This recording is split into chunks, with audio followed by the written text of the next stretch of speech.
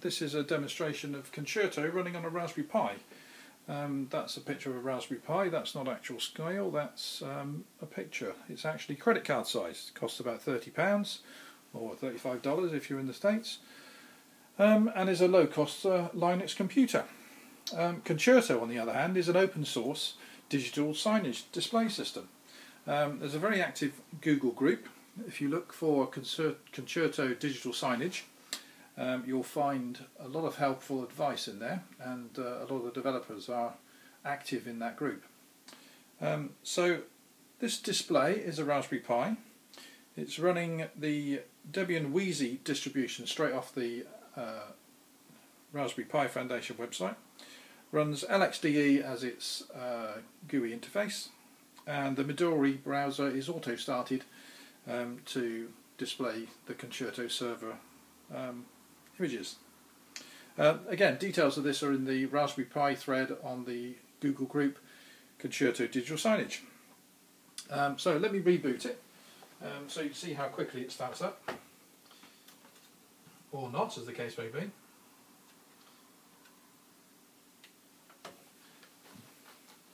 So this is the Raspberry Pi starting up. That's its normal screen. Quite a lot of Linuxy bits coming up here. As I say, this is basically a free digital signage system on a low-cost computer running on any HDMI TV. The Raspberry Pi has an HDMI output. Also has a standard composite video output, so you can plug it into older television sets if you need to. Comes with 256 meg of memory, an Ethernet port so you can plug it into the network. That's how this is working, and an SD card slot, which is where it gets all its software from to start the system. That's the Raspberry Pi logo, which comes with the distribution. So that there you see LXDE just before it starts Midori. Midori browser then starts up, automatically goes to full screen and starts displaying the Concerto signage. So there's the template. The first thing that comes up is system date and time, again that's fed off the server, and then the first pieces of information that come out. This particular template, there are various templates available. This particular template has a date and time, a ticker field here, HTML page here, and an image page here. There are, I say, various types and colours, and you can create your own.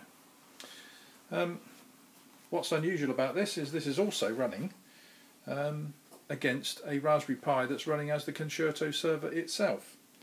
So that's a standard LAMP installation, that is a Linux implementation with an Apache web server, MySQL database server, and PHP programming system. That Raspberry Pi is running about 4 screens at the moment, including this one, including an iPad, a netbook with Chrome browser, and my standard desktop machine with another browser running the digital signage, and it's running at about 10 to 30% of its CPU load as a server, running 4 screens. There are Windows screensavers available, and there are Mac screensavers available, and there's also an Android application in beta if you really want to get digital signage onto your phones. So there we are, Concerto running on a Raspberry Pi. Reasonably okay as far as it goes, but apparently the transitions that are going between the images, there are supposed to be fades in and out of the different images, but on this browser and this Raspberry Pi they don't work. Not sure where that issue is, but there we are. So there you go, enjoy. All the details are available on the Google group Concerto Digital Signage in the Raspberry Pi thread. Thank you for watching.